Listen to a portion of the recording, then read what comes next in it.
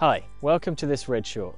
I'm Lewis from the Red Design team, and today I'm here to talk to you about the tides. It's incredibly important to understand the tides before heading out onto the water, as this will ensure your safety, as well as making sure you have a great time, not putting yourself or anyone else in any unnecessary danger. So let's talk through a few things to consider.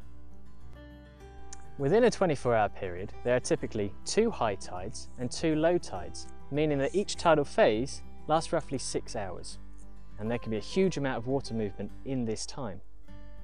A tidal cycle follows a bell-shaped curve, and at the start and at the end of each phase, this is when the current is at its weakest. At the mid-tide, however, this is when the current is at its strongest, and we want to avoid paddling at this time. We do need to check the tides each time before heading out, as they do change daily.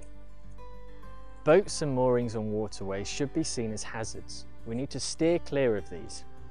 Fast flowing sections of water should also be avoided, as this will affect your balance and the control of your board. So, to summarise, avoid paddling at mid-tide, as this is when the current is at its strongest. Steer clear of boats and moorings, and avoid paddling through fast flowing sections of water. But remember, we need to check the tide times before paddling out to ensure we have a great experience.